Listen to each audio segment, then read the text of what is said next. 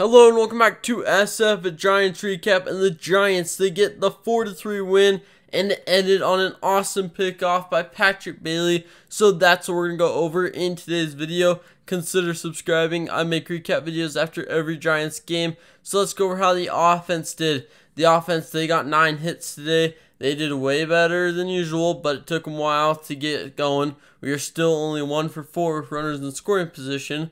But we did get 4 runs thanks to a 2-run homer by Brandon Crawford, a solo shot by Lamont Wade Jr., and then a double by Luis Matos. So good to see those guys coming through because their bats have not been dead, just a little bit quiet lately. Good to see them coming through. Brandon Crawford, he came back today and he got 2 hits and 2 RBIs. Good to see from Craw. And then Lamont Wade Jr., he also had 2 hits, a walk, and an RBI. Good to see for Lamont. Patrick Bailey, his pickoff move at the end was amazing. Good to see him. He's been doing amazing on defense, and to see him keep it up is incredible. For the pitching side of the game, Alex Cobb, he started the game. He went 6 innings, got 4 strikeouts, but he allowed 3 home runs and 3 runs in total, which was pretty unfortunate, but he only allowed 4 hits. Just 3 of those hits were home runs.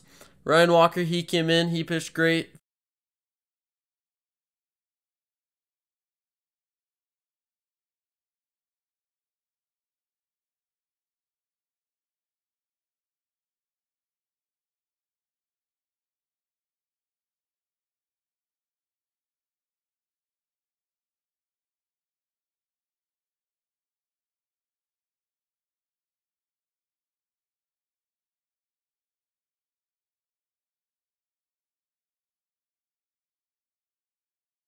Two and a third of an inning, giving up only 2 hits and no runs and getting no strikeouts. But Sean Manaea, he came in, he got the save, getting 2 outs in the 9th to secure the win. So good to see from Sean Manaea.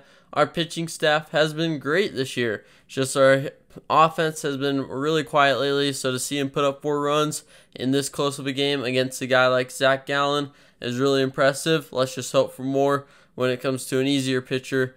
And let's get our 60th win tomorrow. So hopefully that will happen. But the Giants, they did really well with runners in scoring position today. 1 for 4 isn't terrible. And they gained the power. The power has been lacking. We haven't really had too many home runs besides like Wilmer Flores and Jock. But everyone else has kind of just been dead. So to see the pop back in the bat with Craw, Wade, and the Matos coming up with a double is really promising to see, even though with how bad we've been struggling lately. So thanks for watching. That will do it for today's recap. I'll see you tomorrow after the game.